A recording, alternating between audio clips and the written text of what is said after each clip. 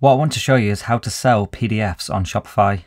So if you've uploaded a PDF, you can essentially stamp the customer's personal details onto the PDF and lock the PDF so it cannot be edited. This prevents the customer from wanting to share it publicly to anyone else because their personal details will be attached to it. So what you want to do is install this app onto your Shopify store. You want to go into your dashboard, go to the apps page, click this button up here and it'll bring you to the Shopify app store, and you can search for this app. Once you've installed it, it will show up here on this page. So then I want you to click it. Then go to the assets page, click upload new assets, then upload your file. And this is where you'll upload your PDF file. So you click on the PDF. Once it's green, it's uploaded. Then we'll go back to the assets page, and here it is. Here's the file that we just uploaded. So now what we want to do is apply the PDF stamp to this PDF.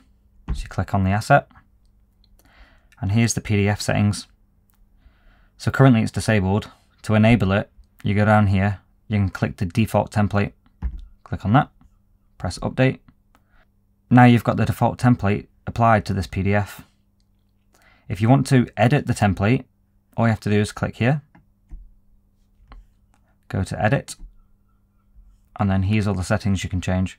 You can change the text color. Let's say we put it to a blue. Change the text size to 8. Lock. So this is important for PDF stamping. So you want to lock the file to stop the customer from removing their personal stamp. If they can remove the personal stamp from the PDF, then it defeats the whole point of PDF stamping. If the customer's personal information is on the PDF, they'll be less likely to share the file with anyone else. And if the file's locked, there's no way they can remove it. So you want to press save, and you can go back to assets, we can go back to the PDF, and now we can attach this PDF to some products. So you go to this section. These are the products that are on the Shopify store here. So we can attach it to t-shirt large, PDF, zip file. Then all you got to do is press attach. And now this PDF is attached to all of these products. And then what I suggest you do is go to the settings page and then customize your settings to suit your store. So we have a bunch of different settings here. You can edit the PDF templates, the email templates, limitations for downloads. You can add all sorts of limitations. You can even restrict customers to only download from a number of IP addresses.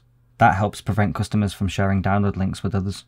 You can customize the checkout settings. You can display the download links on the checkout thank you page. You can display the download links in the customer accounts. And you can even use your own email address to send the download links. And that's it. And that's all you need to do to sell PDFs on Shopify.